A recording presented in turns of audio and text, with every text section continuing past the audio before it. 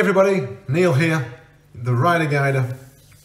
Alright, now, I was going to do this as a Rider Guider quick tip. However, upon viewing the footage, it's worthy of a lot more time than just a couple of minutes of a quick tip. It's quite a serious one, this, and there's a really good message at the end, so I want you to watch it through. It's a killer, or a potential killer, and it's one that everybody needs to understand if they're on the bikes, and then everybody needs to watch it. Right, let me set the scene. As you can see on my screen, here we are. Front view, rear view. Main thing is the rear view, and that's what we're talking about here, protecting our arses, or my arse in this situation. And as you can see, this is a dual carriageway. I've got 4 lanes. Lanes 1, 2, 3 and 4. What you can't see, and let me set the scene as I said, I've got these gantries over the top, and for the last kilometre, lanes 2, 3 and 4, I've got big X's saying they're all closing. However, it's a worldwide disease. Everybody, every man and his dog wants to go screwing down the outside. Now, from what your vision there and what you can see, it's not that busy. However, I'm approaching queuing traffic. This is what I call an unnatural stop. We've got an incident or roadworks bringing everybody to a halt. And then we've got the impatient guys coming down the outside. Now, I am only 350 metres from where this unnatural stop is going to occur, or I'm going to slow right down. And I'm in the left-hand lane. The reason being, also, not just because the right-hand lanes are closing, but the far left-hand lane also then splits into a slip road just further down the road if you look at my arrow, which I'm going to be taking, which I intend to come off at. Now, as such, if I press play by just doing that, we can see I've got this guy can't see further than the nose and can't see the signs, and as you can see there, if you look in the distance on that view, I've got traffic starting to build up quite quickly and coming to a stop. I've also got people in the second lanes pushing in. My engine, you'll hear, maybe not yet, backing down, there you go. Now, I've also got that car there has just jumped in to join the back, which is fine. He's given up on his attempt to screw down the outside. This guy hasn't. This guy doesn't. Let's keep watching. Look at these bell ends, I said, yeah. They can't see further under the nose, and they're coming down the outside, and of course it causes a bottleneck further up while they're jumping, which causes people at the back to have to stop, unfortunately. Now, as I'm moving down the road now, I'm coming to a slow stop. I've not had a situation where I've been able to back anybody up behind me or slow anybody down as I'm approaching because we're too far behind. If you look in the distance here, you will see a white car immediately behind me. My stopping point is here, and I end up in a little bit of a situation which you'll listen to. Quite a vulnerable situation here. Quite a vulnerable situation, not just quite, very vulnerable situation. Now look at the size of my mirror, right? There it is on my left hand, and I'm looking in my rear view mirror here, and I'm watching, and I'm contemplating where I'm going to go if that car doesn't stop, or is half asleep, or whatever. I've got my option down the inside there. I've also got the option to go down the outside and follow these. However, that, as you can see, might not be the best option because they're slowing, trying to push in. So my right hand option would be to go right down the outside there and push in lower down. As the vehicle behind approaches, and I didn't see this immediately until I saw where it had come from, what happens is I've given myself the option to go down the inside. Now, I'm watching it come, but what I hadn't noticed straight away, because my mirror's only small, that's not my problem car. It's this bell end jumping in front of it and then hitting the brakes, which we'll discuss shortly. But that car now, what suddenly appears big and getting bigger very quickly in my mirror. Right at the back. With a slow... Look at the speed of this guy coming up behind me. Okay. Now, did you see where I went? I veered left. And I'm ready to pounce and bounce, if you like, down that bloody line there. I'm thinking, right, I'm about to just drop the clutch and disappear down here because this dick is about to hit me up the arse or come close. Wasn't comfortable. Very vulnerable situation. We'll come to this as we progress down. Now they're right on my arse. See what I did there? They're still approaching me quick, and you can't really afford to be backing people up when you're doing 90 k's an hour.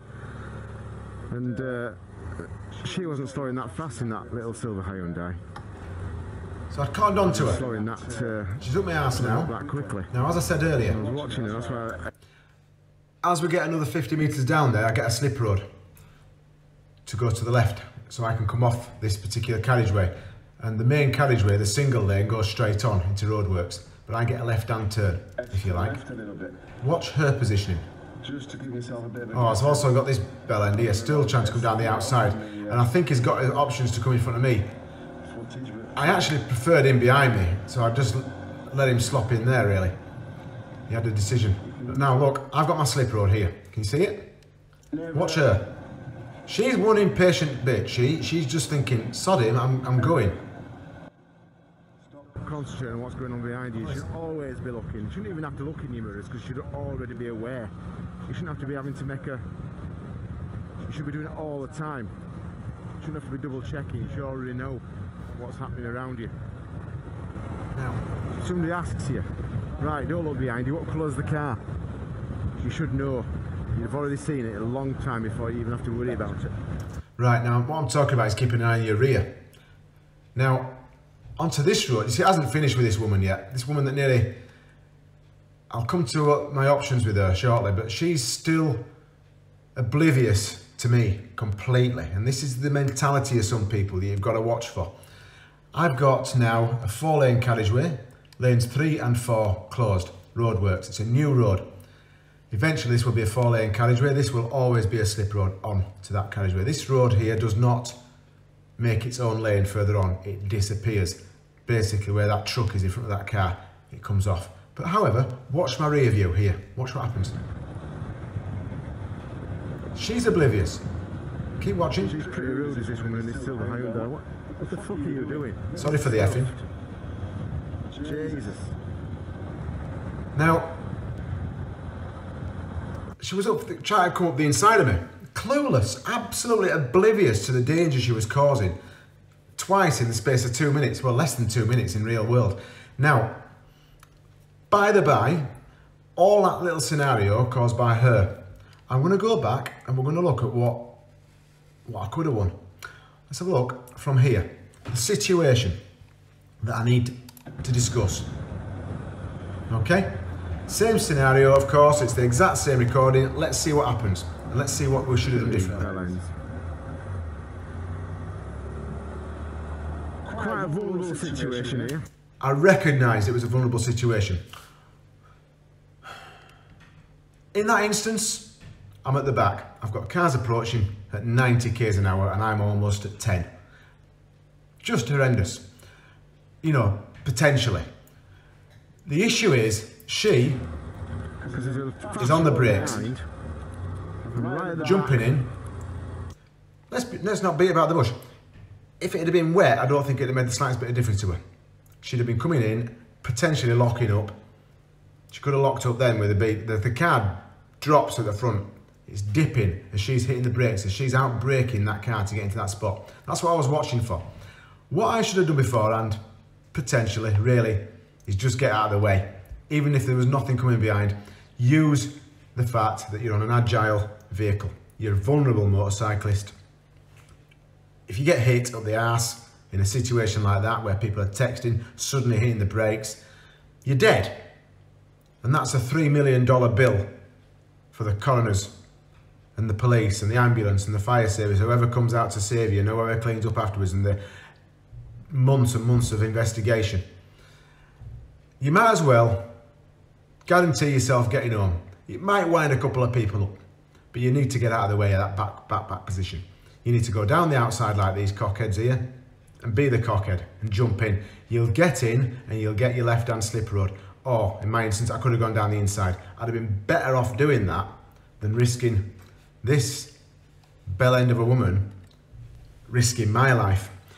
Now, let's have a look at what I was been talking to in this my previous content called Minority Report, where I'm talking about avoiding near misses. Now, what I haven't done here is exactly that. That, from what's just occurred there, to me is a near miss, and I didn't avoid it. My destiny was in her hands, under her brake pedal, and now that's, from a motorcyclist point of view, from my point of view, not acceptable. She was in the wrong, and I was in the right, but if she'd hit me up the arse, what's the point in being right if you laid out on a slab in a morgue? You've got to take control of your own space and not be in her hands. My life was in her hands. I was relying on her not to hit me. I wasn't moving out of the way. I did. I would have got out of the way, and I had already clocked what was happening. So it was almost okay, but I didn't really make a decision right just beforehand. I could have been well out of the way, and it never even occurred that it might have even happened. The fact is, I allowed that lady into my zone on her terms and not mine. And that's my area that I didn't control well enough, simply because my destiny was in her hands, under her brake pedal, and her level of control, which I'd question, especially if it had been wet, which it can be in some countries. This sort of scenario can happen in any country where you've got an unnatural stop, be it a traffic accident up front, or again, roadworks. They're not a natural stop. There are no traffic lights. It's just a road where you wouldn't normally be stopping, and you'll get it a lot worse than this in some countries. I'm from the UK, as you know, and it's one of these situations where it's a constant stop-start on a motorway, and you need to be lane splitting. You need to find yourself a gap between cars, or as I've potentially had to do there, is go down the inside. Don't sit at the back and rely on somebody else doing the right thing. Control your own destiny. Don't put your own destiny in somebody else's hands. That was a near miss as far as I'm concerned, and it's something that I should have avoided.